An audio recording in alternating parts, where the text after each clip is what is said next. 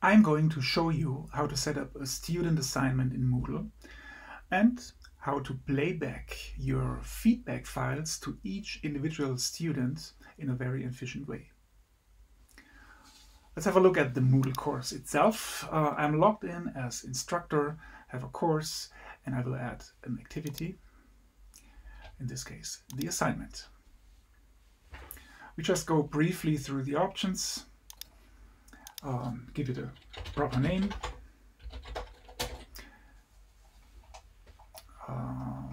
make sure submission type is set to file submissions.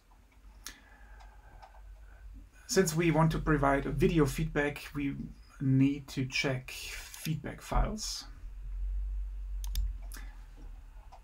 And since we do not grade anything here, we set grading to none. So that's basically it. And the assignment is ready. Now we switch to the student account, same course, logged in as a student, reload the course, and here we go, there is the assignment. So let's play that through. Albert Ahlmann is submitting a file.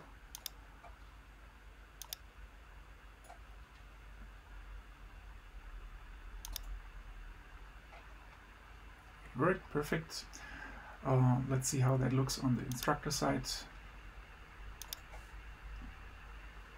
And you can see one file is submitted perfectly.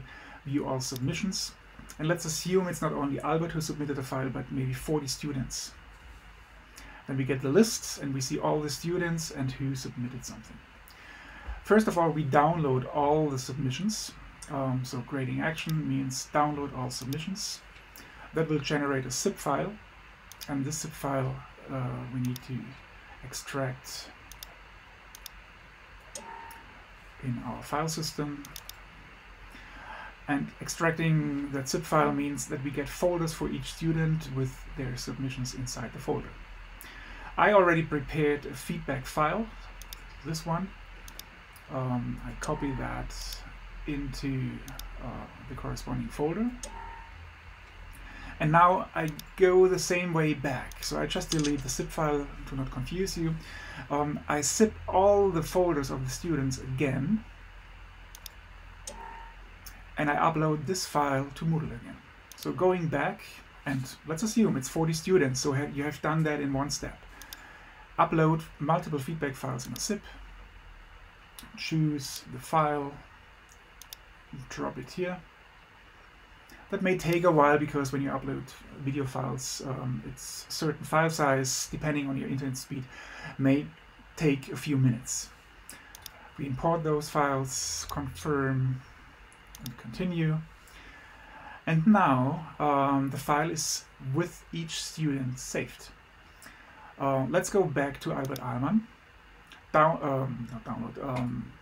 Reload that page. We still have the submission here, but if you scroll down, you can see the feedback file from Albert Ahlmann. And the good thing about all of that is that the feedback file is just visible for Albert Ahlmann. So you have all the data protection issues covered. Each student gets its individual feedback file, and that's perfect.